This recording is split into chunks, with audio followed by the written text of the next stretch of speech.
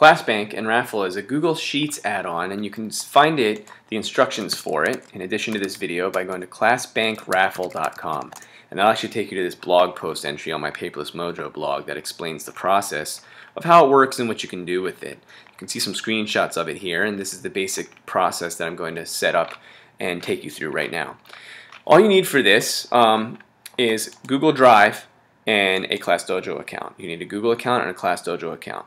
And the reason I created this is because I've been using ClassDojo for quite a few years, basically ever since it came out, and it's been very useful. But this year I really wanted to use it as an incentive and a class currency tool for being able to spend points to evolve Pokemon in my Pokemath game, to allow kids an alternate route to getting the Pokemon even if they're stuck on some of the math, so they can get it through good behaviors and perseverance and positive attitude, which Jesse and James don't necessarily always exhibit.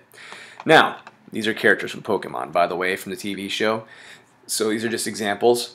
Now, to do this, there's a couple little setup steps. And the first thing you're going to need to do is in your Google Drive, you probably want to make a new folder for this, for your files, just because there's no third-party sharing. Nobody can access the data in your Class Bank or your ClassDojo file that you download, except for you, unless it's in a shared Google Drive folder. So the people who can access your Google Drive can access your files. That's it. The app doesn't send that information to anybody else. So that's why I'm going to make a new folder, just as a good practice, to make sure that it's just a folder for me, not a shared one that somebody else can mess up or see or get into. See, there's no little figure icon there. It's not shared with anybody. It's just my own folder. I'll go into that, and I need to create a new blank sheet, a new Google Sheet. And this is going to be where we store our points in our Class Bank. You can name it whatever you want. I'll just call mine Class Bank 2016-2017, so I know which year it goes for. Maybe I want to save the ones for each year to see what balance my students had. I don't know. And you should be able to do this with multiple classes down at the bottom, multiple sheets. You can rename the sheets if you want to your class name. So if you had multiple classes, you could call it Period 1, Period 2, or just the name of the teacher or whatever. I'm just going to set mine up with my class. Actually, I'll rename it. Mine is the first period, so I'll call it Period 1. It doesn't really matter what you name these tabs. It's just to organize it if you have multiple classes you want to set up banks for. Now the first step is to import the data from ClassDojo. This is the only thing that takes a couple of steps, unfortunately, because it's just not integrated yet into ClassDojo itself. But fortunately, they have a tool where you can export reports and download them. So we're going to take the report from ClassDojo and put it into Google Drive, and then the application will work, the Google script will work. I click on View Reports up here for my class, and right now it's just for this week. I haven't done anything with points this week, so I'm going to give a longer range. Let's say all time for this one. And there's all the points for all time, and there's a little button here that says View Spreadsheet. What that will do is it'll let you download a comma-separated values, a CSV file. You can see one I already downloaded down there. So what that does is it downloads basically the spreadsheet data.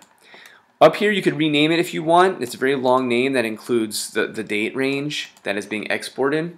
So I'll leave it as it is for now. And I downloaded that into the folder. If you have Google Drive installed on your computer, you can actually download it directly into that Google Drive folder, and it will sync automatically. So that actually saves a step if you do have Drive installed. But I'm going to show you in this case what it looks like without Google Drive installed. Okay, so now I need to get it into the folder. So there's a couple ways to do it. I can drag and drop it in there, but there's a special setting that makes this a little faster every time you do it. And every time you want the points to update, to sync up with ClassDojo, you'll need to re-download and re-upload the data so that it can sync up and be up to date. So I'm going to do this every time I have a point spending day. I'm going to update the values this way. If you go to Settings for your Google Drive with the little gear icon, there's a handy little button here called Convert Uploads. What that does is it'll take non-Google Drive files and convert them into Google Drive files. For example, this is a CSV file, comma-separated values.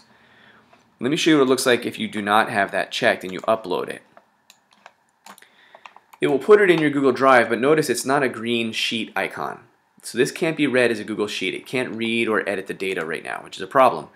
You can look at it and see the data, but you can't do anything with it. So if you want this to be editable and usable for this app, you'd have to click this green Open button, and that means it's going to open it as a Google Sheet.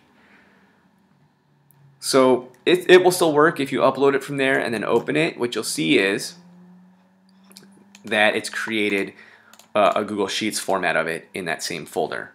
Now let me remove those and show you the faster way is to turn on automatically convert uploads, and then when you upload it you won't have to do that extra step. Okay, so it's a good idea to do. Now it's in there. So all we have to do is put it in Google Drive. Next step is we're going to make sure we have our add-on installed. Now if you don't have the add-on yet, you can choose Get Add-ons and do a search for it. It's probably the fastest way. Class Bank is I'm going to search for, and you'll see it show up there. Now I already have it in here, otherwise I'd have to click the free button, and it might ask you for permissions. Again, as I said, it doesn't actually share any data or even delete or manipulate any of your data other than on this new blank sheet you made. It will copy the information from your ClassDojo data into this sheet. So it doesn't share with any third parties or anything like that. You just have to give it permission so that it can transfer the data from ClassDojo sheet into this one. Now I'm going to use the Class Bank Raffle Add-On. I have multiple add-ons automatically installed here, clearly. And we're going to import points. The first time you do it, you have to import points from your ClassDojo file, which is the only format supported right now. To locate that file, you click in number 1, you click the Locate File button, and it should be the newest one uploaded, but if you already uploaded it a while ago, you might have to search for it, and this is where naming them can come in handy. I'm going to click on it and click Select. Now the name of the file is right there. Right now, it's defaulting to add to existing points, but I don't have any existing points, so I want to go ahead and reset this. The first time you do it, you want to choose Reset, and every time you want your point balance for the banks to go back to 0, you would use this Reset button. Adding to existing points is something that I don't plan to use this year, but I know some teachers do it this way. They have smaller chunks that they download the data for, and they want to add those points to what was already there previously. What I'm going to use most often this year is replacing the existing points from ClassDojo with the new total points whenever I download them. Whenever we want to do a new store or raffle or auction or something, I'll need to re-download that data from ClassDojo to sync it up. So I'm going to update the accounts, and what I'll do is I'll process for a few moments here, and then it says update successful. There's a little delay, but there's all my data from ClassDojo. You'll see it syncs up. Okay, the positive and negatives. This is showing a point total value balance left over, and so you can see it matches up right there with the third column. Now these students haven't spent any points yet, so their total is their balance. From this point on, you can do spending as much as you want, you can do raffles as much as you want. The only thing this app won't do is it won't update these values when you update ClassDojo. You'll have to download the file again, upload it, and then import it back in. And choose Reset if you want the points spent to go back to 0. You would choose Reset, or you would choose Replace if you want the points spent to stay there, but the new ClassDojo values to show up. And if you want the new ClassDojo values to be added to what was already there, you choose Add to Existing Points. I'm going to cancel out of that because I just imported it. Now I can do things like, let's say I want to do a raffle. It's pretty simple.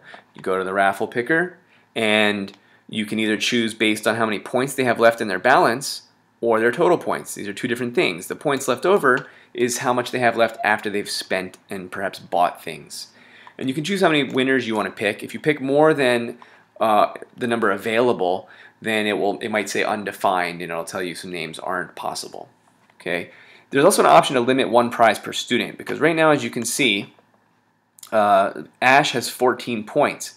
That means he has 14 tickets in the raffle. He could win every single prize, theoretically. So I like to limit it to 1 per student, but it gives a higher chance of the first student getting the best prize. Okay, so if I wanted to pick, let's say, I don't know, 5 students, or there's only 5 here. Let's just pick 2 students and see who wins. It'll be based on total points. I'll limit it to 1 per student. I'll pick winners. There's only 3 here that I could possibly choose from because the other ones have negative points. So they won't have any tickets at all if they're 0 or negative. So in this case, Ash did not win. There was a total upset. The person with only 2 tickets won. And believe it or not, the math is still correct. That just happened to happen. And that's why I like doing the raffle, because kids can be excited about it and realize they have a chance even if they don't have the most points. As long as they have some points, they can still have a chance to win. Now the third option here is spending points. And if you go to spend points, you can select everybody or you can select some subset of people.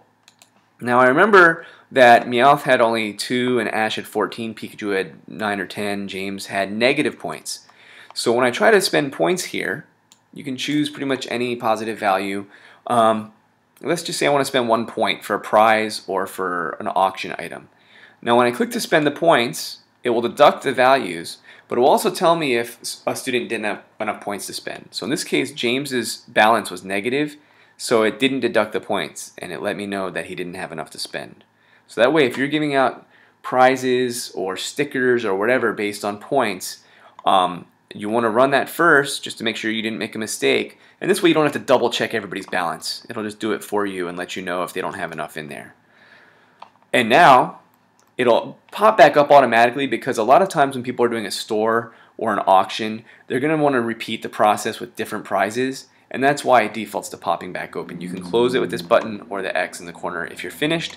If you want to do another draw, maybe everybody wants to spend 3 points on a bigger prize, I try it, but now several people don't have enough. James, Jesse, and Meowth did not spend any points because they didn't have enough in their balance. The only person who did was Ash and Pikachu. Actually, 2 of them did.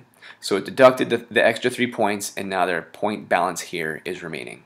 So you can do this over and over again repeatedly, but if you want the most up-to-date values from ClassDojo, you'll have to repeat that download process and then either upload it into Google Drive or make sure you download it into the Google Drive app folder that's installed on your computer to get it to sync up. If there are any questions, refer to this document here, which breaks it down step by step in a written and picture format, just what I showed in this video. And there'll be maybe a few updates along the way to improve upon this as necessary, but it should work as it is.